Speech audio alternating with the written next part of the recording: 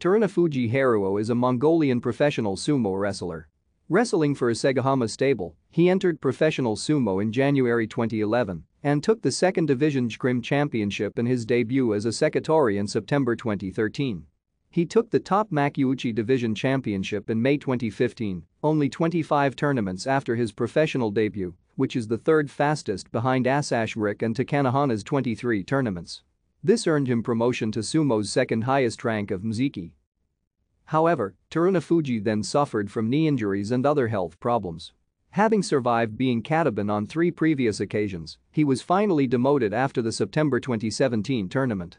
After a long injury layoff, he fell to the second lowest Jonadan division in March 2019, but staged a successful comeback and returned to the makuuchi division the following year, the only wrestler to do so from such a low rank. Terunofuji won his return tournament in the top division in July 2020.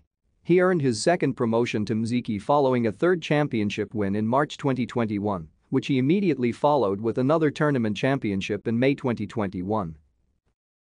Thank you for watching. Like and subscribe if you would like to view more of our videos. Have a nice day.